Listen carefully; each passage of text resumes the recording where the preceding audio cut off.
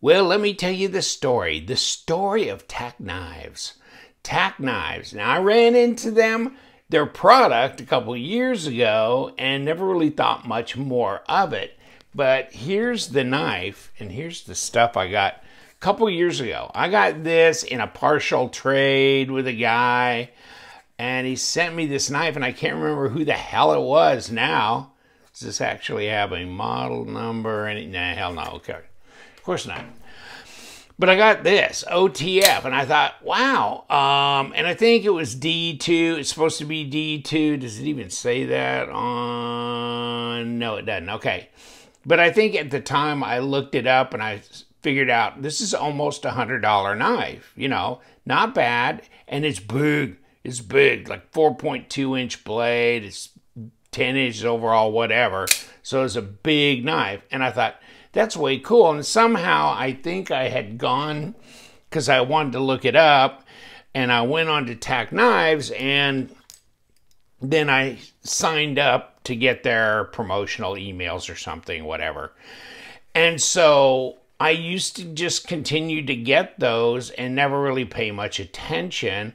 Also, you know, I'd get emails from Grindworks and others that carry other types of automatics and OTFs, okay?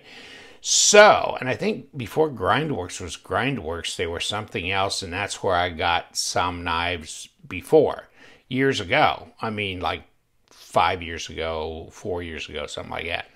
So, recently, I saw something from TacKnives. It came through in a promotional email, and I thought, you know what, I'm going to go check them out because I was kind of in this OTF thing going on, and there's my Heretic Cleric 2, whatever it's called, with Magna Cut, etc., etc. And of course, I had spent $420 on this crazy knife, okay? So, and at the time, I didn't even realize this was part of the, I mean, he's the son of Microtech, you know, Marfione. So, I mean, there's that. Now, and how I got into these particular OTFs with TacKnives is only because I saw some big folding knives, and I saw a picture that they sent of a couple of knives. Number one is this one called the Hatchet.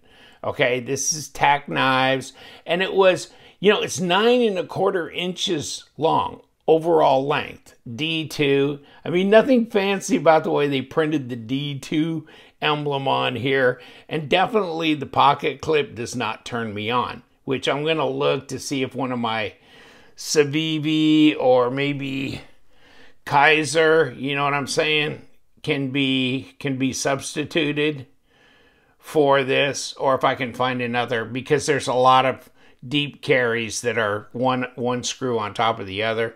So I'm going to look to see if I can get a different clip. But this knife, and by the way, this knife as well. And then I had looked on AliExpress and saw this is a Nemo knife, Fat Dragon Nemo knife, okay, as well. Okay, so how did it end up as a TacKnife? And so obviously it's one of those ones that you can rebrand in your own name if you just order enough of them, whatever. And I thought, these guys are in Miami, so that's a 2-hour drive from my house, right? And so I go, wow. And I ordered these, and it was like 2 days later they showed up in the mail, and they're big, big. But I thought, for $39.99, it's worth a shot. And, you know, are they any good? I'm going to do a video on them, okay?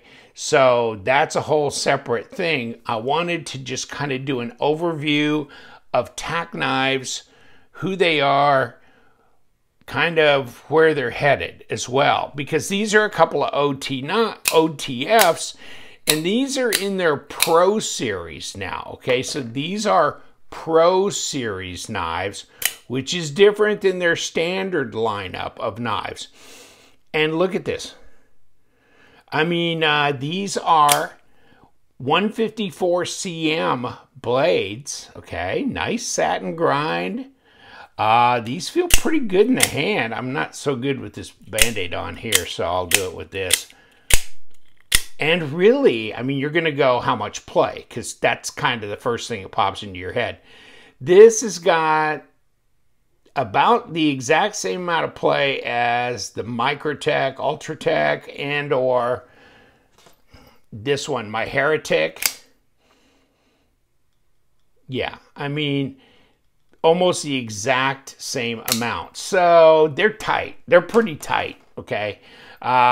These are about as tight as you can get and still have the mechanicals that you got, because these OTFs that run on these slide things, they got to have a little bit. But no, these are really tight, and they're 154 cm. And so here's the deal. I read their about them page, because they got a bunch of knives on there that don't look quite this high class, okay, on their site. And so I read their About Us page because I thought that was interesting, and I'm going to, you know, give it to you so you can kind of pause and screenshot it if you want. But they were founded in 2014. They started going to the Houston flea market. You know, you go to the flea markets, people got tables of gas station knives that they sell, right? 20 bucks, 15 bucks, whatever. And they go, yeah, gas station knives. Blue collar guys buy them, didn't want to spend more than $20, etc., and this kind of thing. So, I mean, this is, and then they started getting requests for OTFs, and then they go, yeah, and they were pretty terrible. And so they started searching, like, who makes a decent OTF that's affordable but respectable, you know?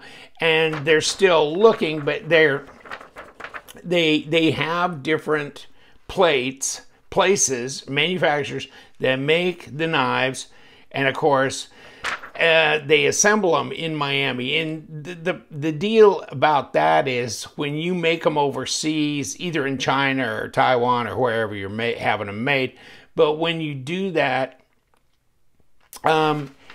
you got to assemble them here, because, I mean, you can buy like a Max Ace Medusa or, you know, whatever, that Vespa Ripper, you know, those things off of AliExpress, and they'll ship it to you and they're assembled and stuff. But if you're going to buy hundreds at one time, yeah, that's the problem. Because I remember hearing that White Mountain Knives, yeah, but they didn't want to have to do the assembly, so they didn't want to get a bunch of Max Ace Medusas or something. I can't remember. But exactly what the deal was. But so I understand why they're assembling them here in the United States. They're just getting the parts in, which is legal. It'll get through customs, and then you can do the assembly here. So, yes, and it does give you a bit of control QC-wise if you're assembling them in-house, you know. So you're getting the parts, and guess what? Guess what? This will be amazing as well to you, because it was somewhat amazing to me. And let me see. Okay, so this is about the Hornet, which is what this is. This is the Nighthawk. This is the Hornet. Okay, so here's the Hornet, right? Okay, so this is a smaller knife. This is 2 3/4 inch blade, 7 inches overall length. Okay, next page.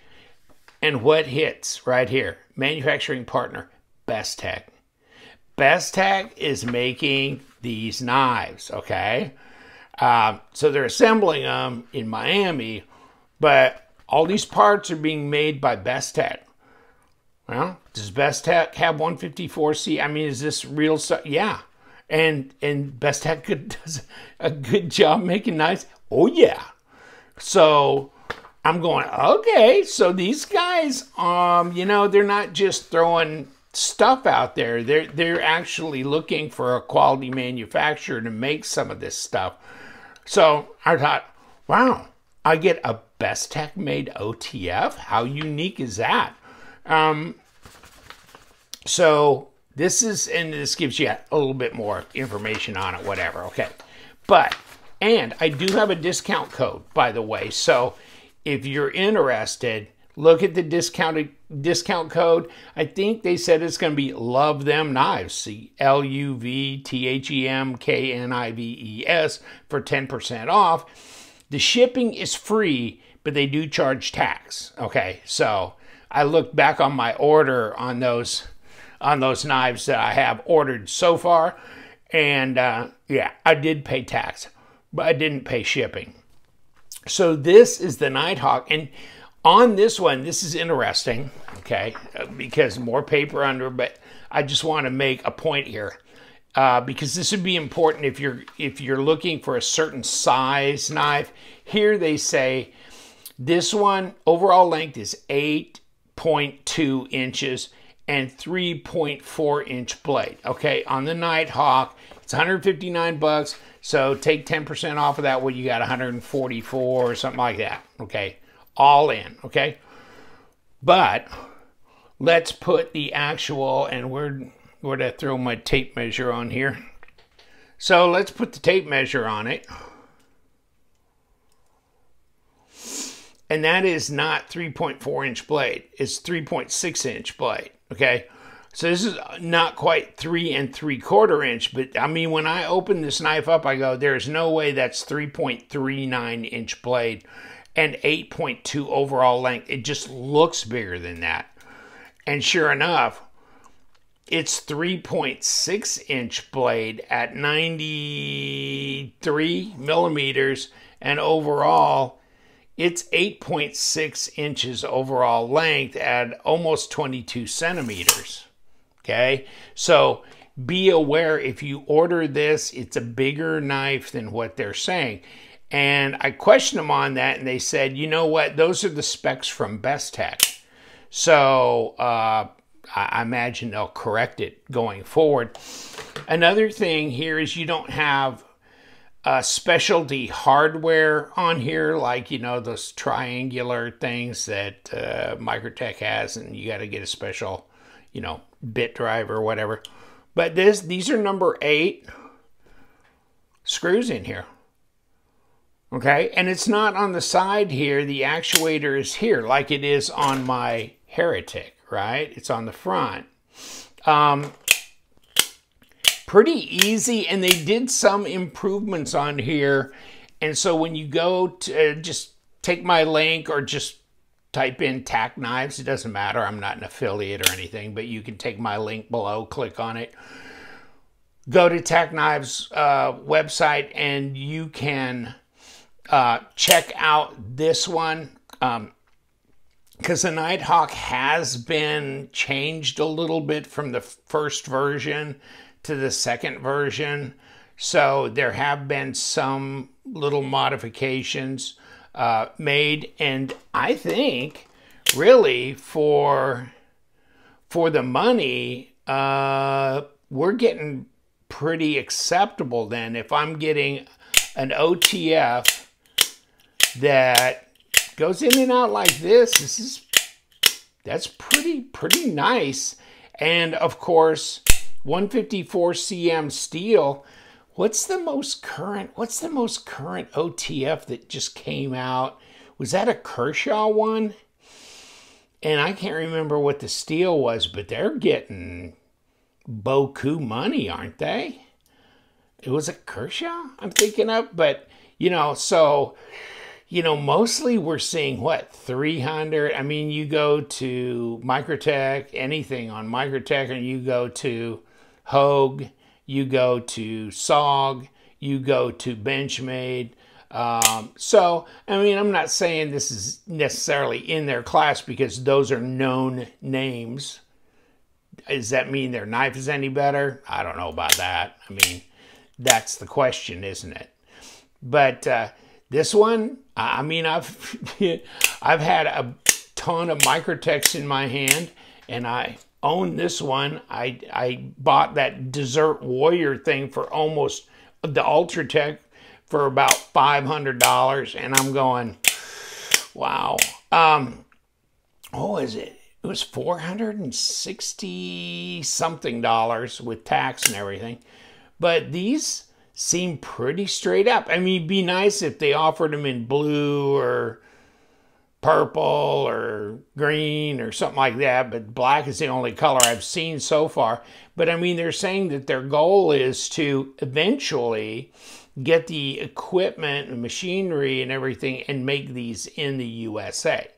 So this is, by the way, once again, they're Pro Series knives, okay?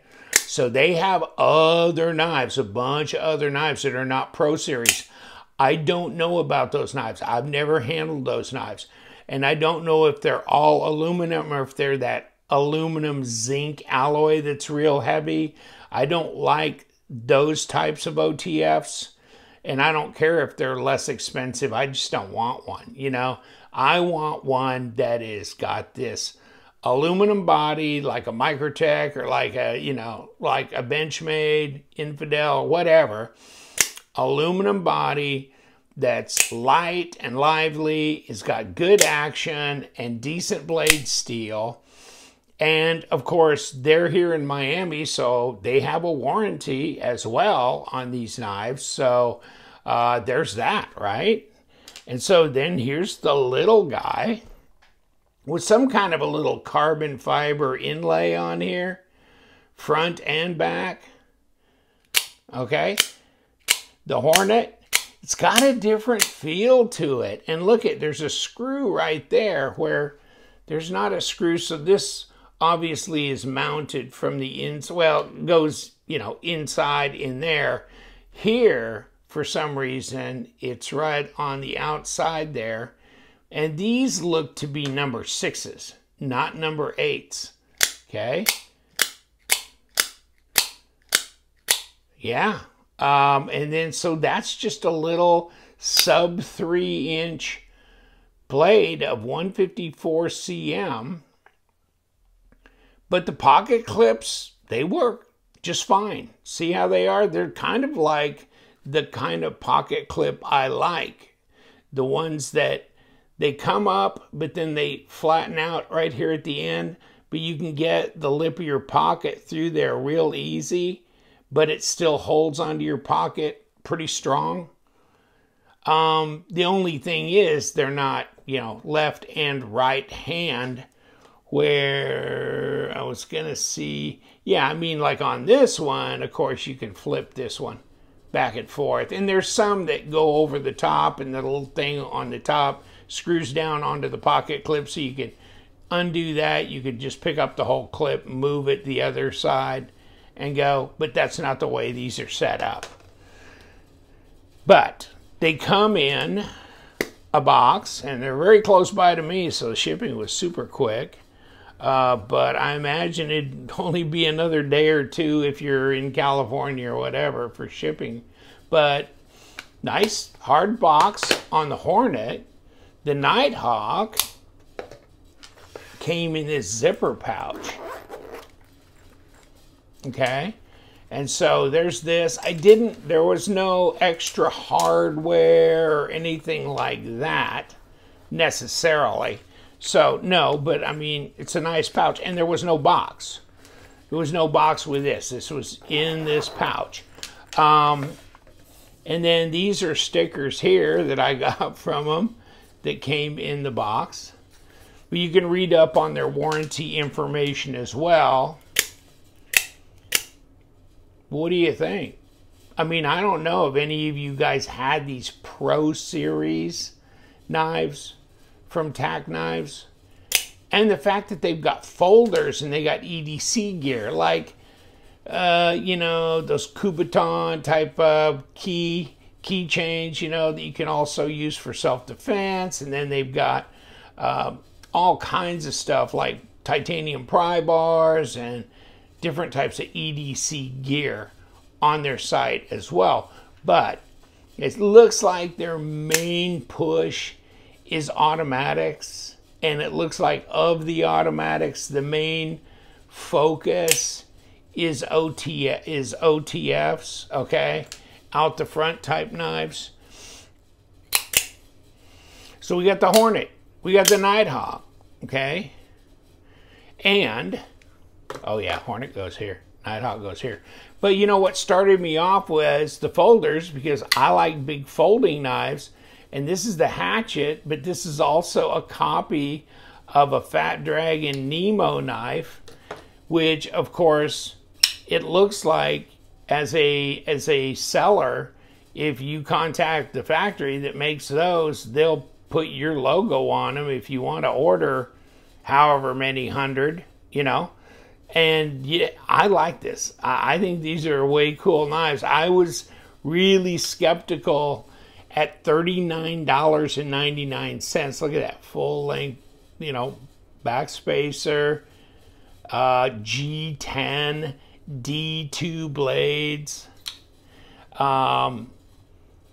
But you know what? I haven't taken them apart yet, and I'm going to do a video on these, and we'll find out. We'll look closer, but really initially, you know, fit and finish and that kind of thing, they seem pretty damn good. Look at the hardware, kind of a machined screw look. I don't dig the pocket clip, there's no question about that, but you know, traction here, there's texturing. They even, you know, bothered just do a little sculpting around this, and you got entry both ways in case it's not a captured pivot. I don't know, but they're a flipper. You can finger flick them. So these are interesting in that way too, and they have other styles. They're called the Chameleon series. Check that out. Isn't that wild? I just thought for $39.99, I would take a shot at them. And then when I posted it, I also made contact with TacKnives, and because they saw my posting. And so then we got to messaging back and forth. And yeah, I'm always interested in affordable automatics. You know, sometimes I think some of them are just overpriced in the way I'm looking at them, because $350, $400, $500 just seems like a lot of money for an aluminum handle with a moderate blade in it, you know? And so these closer to $150 all in, and they are actually assembled here, but they're made by a good OEM manufacturer. Okay, I'm up for that. And this, knowing that this is not 3.39, that this is a 3.6 inch blade, this is big enough. This is fine for me. I like the longer OTFs. You're in the 3.6 inch range, 3.5 and up. I'm with you on that one.